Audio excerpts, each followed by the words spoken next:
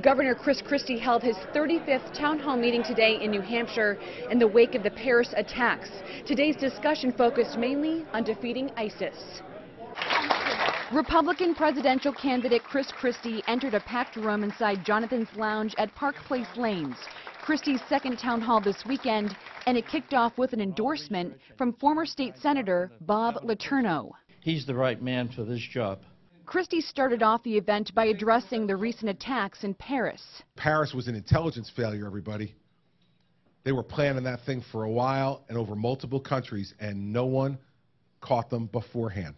During the town hall, Christie was questioned about what he would do to fight and put an end to the Islamic State, known as ISIS. The borders have to be secure, so don't worry about ISIS operatives coming across porous borders. Second, got to enhance our intelligence capability. Third, we've got to make sure that we get with our allies in the Middle East and let them understand that we're going to stand with them in this fight against ISIS. Christie has said he would not allow Syrian refugees to come to the United States.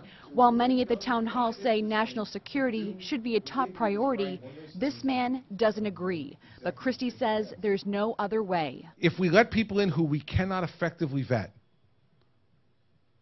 then we are putting at risk your life and his and his and his.